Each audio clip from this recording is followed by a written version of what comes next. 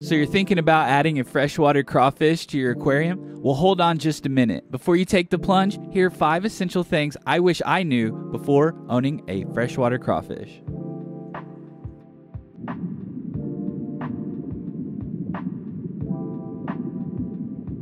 Number 1, tank size. Make sure you have at least a 10-gallon tank. I highly recommend a 20-gallon tank, and taller the better because these guys do like to climb. But make sure you have a lid because they are escape artists and you may find this little guy wandering around your house. Number 2, tank mates. You want to make sure that you have very fast tank mates. He will try to sneak up and get them. As long as they're fast, you should be fine. It is always a risk though because he is a predator and he will try to eat your fish. So some examples of fish that are really good to have with a crawfish are most tetras, hatchet fish, dinos, tiger barbs, glass catfish, and I even have corydoras in my tank. They are bottom feeders, but they're very fast. He does try to sneak up and get them, but he's had no luck. Most of the time you want to have these guys by themselves, but it can work in a community tank, but it is a risk, so keep that in mind. Number 3, plants. Now it is very likely that your crawfish will eat and destroy majority of your plants.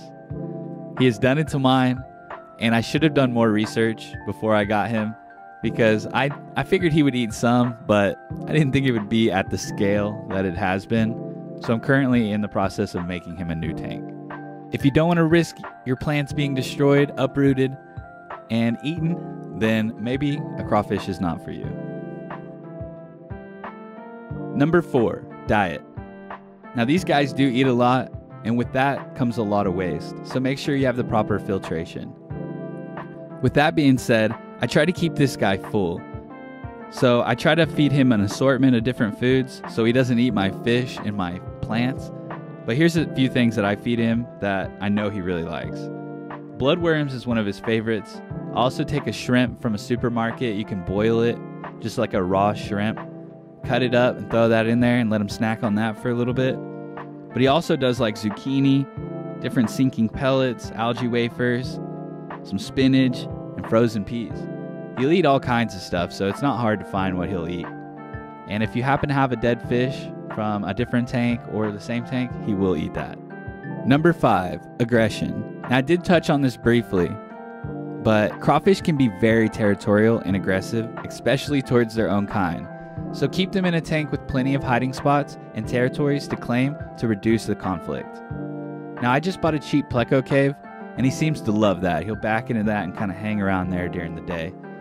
So give them plenty of hiding spots, and if you have multiple crawfish, make sure you have an extra 10 gallons per crawfish with plenty of hiding spots. And that is 5 things I think you should know before getting a freshwater crawfish. Now these aren't the only 5 things you need to know. I will put in the description things such as the water parameters, the hardness, the pH, the temperature, stuff like that. These things are really tough.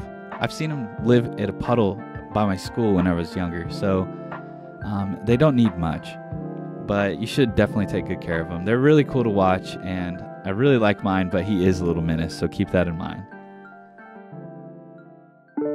If this helped you at all, please consider subscribing and liking this video. We're a new channel here, we're really trying to grow, and we would greatly appreciate it. This is Dayton from Critical Mass Aquatics. Thank you so much for watching. Peace.